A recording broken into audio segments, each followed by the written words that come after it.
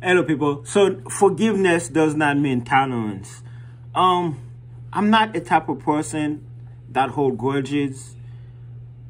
I'm a type of person that forgive, but I don't forget. Two different things. I forgive, but I don't forget. But at the same time, I'm not the type of person that hold grudges. Like, I promise you, I'm not sitting here with no one in mind where I'm like, oh, I hate that person. I hope that person born in, I don't have that person yet in my life. Now, that can always change if somebody do something to my mom, to my family, to my kids. But no, I promise you, I have a clear mind right now.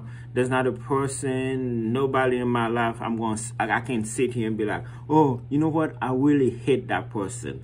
I don't hate nobody. Now, there are people that I don't care for, I don't like, and there are people that I forgive.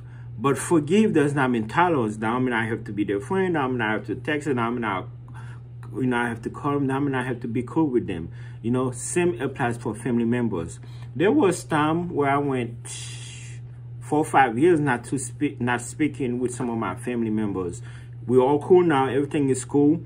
And sometimes it's good. Sometimes distance is good for stuff like that. Sometimes times heals, but no, I have no hate in me toward nobody, okay?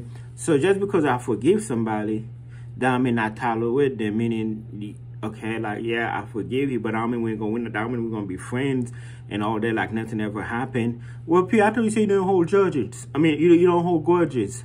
You ready? If a person hurt me, there's a saying that said, fool me once, shame on you because you fool me, but fool me twice, shame on me.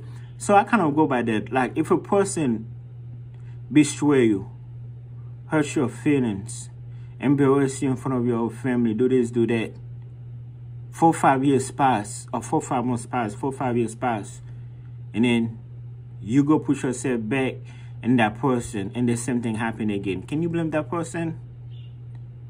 So that's why I'm the way I am. But it's not that I'm holding grudges, it's just common sense. It's like, let me give you another example. It's like having I don't know, it's like my birds. I got birds, you probably hear them in the background, and sometimes they will bite my finger. If I keep putting my finger in there, they're gonna bite them. Do I hate the birds? No, they're my birds. I love the birds, but am I gonna keep putting my finger in there? You get what I'm trying to say, okay? The thing is that some people, you can forgive somebody, but now you have to tolerate them. All right, let me see what we got here. Forgiveness does not mean tolerance. Forgiveness is about healing.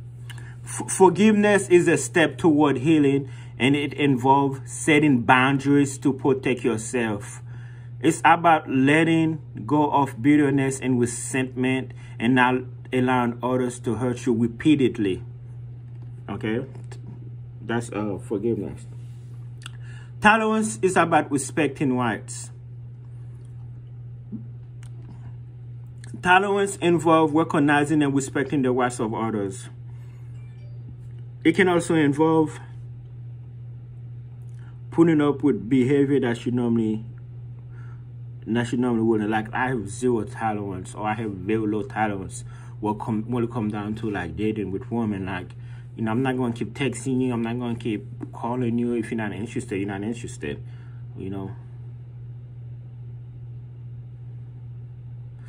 Forgiveness is not immoral. Forgiveness is never immoral, but putting up with certain actions can be, for example, enabling someone's drug addiction or compulsive gambling habit is not morally helpful. Forgiveness is about distinguishing between people and their actions. Forgiveness involves distinguishing between a person and their action. You can forgive someone without condoning their behavior. Okay? So yeah, forgiveness does not mean tolerance.